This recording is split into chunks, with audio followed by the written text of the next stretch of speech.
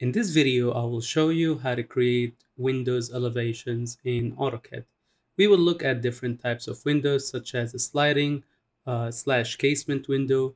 We will look at an overhang window. We will look at this window over here that has 3 panels. And then we will look at these variations, different variations, such as these two on the right side. My name is Jay. I make AutoCAD tutorials for interior designers and architects. And if you're new to my channel, hit the subscribe button to get my weekly tutorials on AutoCAD.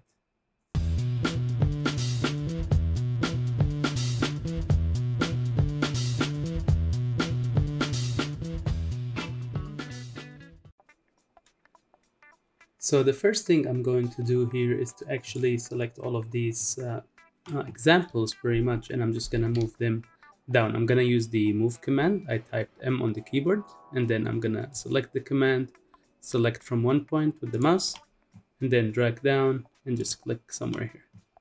Okay, and I'll zoom out a little bit. And one thing I'm just gonna double check is that the units are set up in this drawing. So I'm gonna open the units window by typing UN on the keyboard and then hitting enter.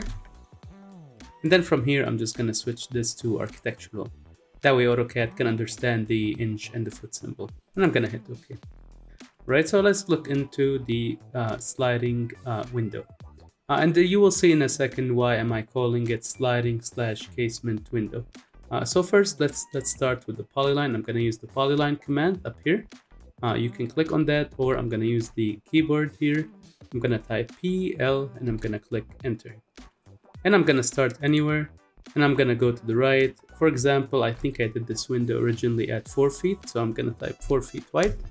And then I'm going to go up 4 feet, and that's for the height. And then I'm gonna slide back to the left, type 4 feet. And then I'm gonna close back the polyline. I'm gonna click here and then click enter. Okay, so this is the opening size, which is 4 by 4. And then what I'm gonna draw right now, I'm gonna draw a rectangle. I'm gonna use the rectangle command by typing REC, that's the shortcut for it.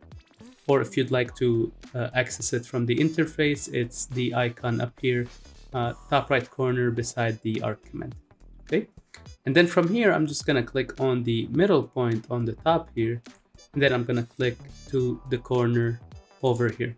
And just in case you don't see the green triangle and the green square, you just want to make sure that the object snap is active on your end, which can be accessed from the bottom right side here. You can also activate it by clicking the F3 or function 3 button on your keyboard to turn it on and off. So just double check that one is on, otherwise you won't see the green snap points. Okay, so back to that. So now back to the window. So I did a polyline first, and then I did the rectangle. And now what I'm gonna do, I'm gonna use the offset command. I'm gonna use the shortcut, the letter O. And then here I'm gonna give a thickness of 1.5 here, and then I'm gonna offset this rectangle that I did to the inside, and I'm gonna click enter to finish the offset command. So that gave us like the first panel of this window. And then what I will do, I will select it, select the polyline on the outside and the one on the inside, or rectangles, and then I'm gonna mirror them using the mirror command by typing MI. That's the shortcut for it. I'm gonna click enter, and then I'm gonna click on the upper point, and I'm gonna slide the mouse down to the bottom point, and that will allow me to mirror from the left to the right side. And then AutoCAD is asking if I want to erase the original objects or the source objects, and I'm going to choose no, we want to keep that. Okay, and then I'm going to do an offset here of 3 inches for the frame that we originally did, and I'm going to click here. So that's highlighting the new rectangle that we did or mirrored. I'm going to choose the first option, and that represents the original one that we did. And here I'm going to offset this to the outside of this window opening, and I'm going to click enter, and that gave us this result, which is pretty much a 4 feet by 4 feet opening, and then we have a 3-inch frame around it pretty much. And for the panels inside, we have like a 1.5 trim. You can adjust it, of course, to what you like if you want to be more accurate or specific.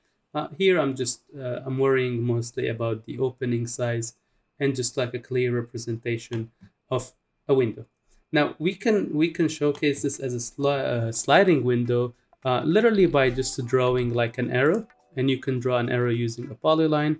Really, it doesn't matter its size. It's just literally gonna be visual. So here I'm gonna type 2 inches, for example, and I'm gonna click enter, and then enter again, and I'm gonna type 2 inches again and click enter. And here we go. Now we have this arrow right here. So that's telling you that this is a sliding window.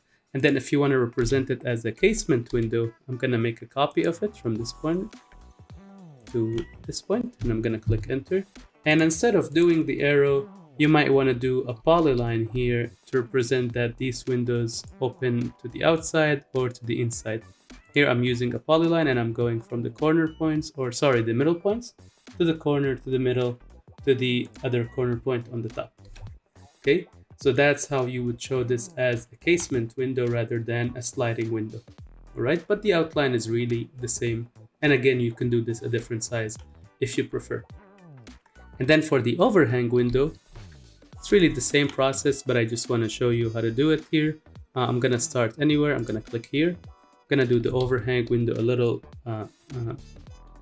little smaller. So I'm going to do 2 feet. And then I'm going to go up by 4 feet maybe. And then here 2 feet. I'm typing 24, which is 2 feet pretty much. Okay, and then I'm going to close back here. And here from the beginning, I'm just going to do the offset of 3 inches for the frame outside. Okay, and I'm going to click enter to finish offset. And then let's use the rectangle command. I'm going to start that, and I'm going to start the rectangle from the middle point to the corner. And then I'm going to offset it by 1.5 inch. I'm going to do it to the inside, and I'm going to finish the command by clicking enter. Then select these two polylines or rectangles and mirror them to the bottom. So when you want to mirror from the top to the bottom, then your mirror is going to be going horizontally. So I'm going to click from one point to the other point here, and then I'm going to tell AutoCAD do not erase the source objects. Okay, so here we go. This is an overhang window. And then if we want to do more of like a 3-panel window, pretty much something like this one here, I wrote 2 sliding and then 1 fixed window. So the ones on the sides can be you can slide them, and then the one in the center is fixed, it doesn't move. So the same way we did everything so far, I'm gonna do a polyline, start anywhere, and then here I'm gonna say this is gonna be 6 feet wide, and then let's do the same height. Back to the first point, and here we go, like this, and then let's do the offset first, 3 inches to the outside, and then I'm gonna do a polyline here. And I'm gonna start from the corner to the right. I'm gonna go 2 feet, then down, then to here. Then I'm gonna close this and click enter. Then I'm gonna offset this by 1.5. And I'm gonna offset it to the inside. I'm gonna click enter. And then I'm just gonna copy this panel 2 times. So from this corner to this corner to this corner, and I'm gonna click enter to finish the copy command. All right, so that's what we have so far. And again, if you want to show this as a sliding windows, you can just copy this arrow over here, and I'm gonna copy it from this corner to this corner. And then if you want to show it that this one as well, you can slide it. I'm just gonna mirror it to the other side like this. And then if you want to represent this as casement windows on the side, I'm gonna copy this, and instead of the arrows, you can just show a polyline that represent that these windows can be open to the inside or to the outside, meaning like they're swing windows pretty much. Okay, here we go. All right, and then these ones, literally the same process, and with the addition of having a panel on the upper part. So here what I'm gonna do, I'm gonna just start this from scratch, and then I'm gonna reference this point. I'm gonna do 4 feet here, and then another 4 feet, or maybe let's make it a little shorter just to make it a little different. Then I'm gonna reference this point here, and then back to here. And then I'm gonna do right now, I'm gonna start another polyline actually, and I'm gonna reference this point from this corner, and to reference, I'm just gonna slide the mouse along that point, and then I'm gonna type the distance now. So I'm gonna tell AutoCAD I wanna start the polyline 3 inches away from the point I'm referencing. All right, and now the polyline command started. Then I can reference this point and go up. And when I say reference, I mean just slide the mouse or drag the mouse. You don't click on that point, right? And then from here, I'm gonna do 1 foot. Then I'm gonna reference back to this point, and then I'm gonna close back the shape, and I'm gonna click enter. Okay, and now I'm gonna do the same for the windows on the bottom. I'm gonna do a rectangle from here. I'm gonna offset it by 1.5 to the inside, and then I'm gonna mirror it to the right side, and then I'm gonna offset the upper part by 1.5 as well, like this.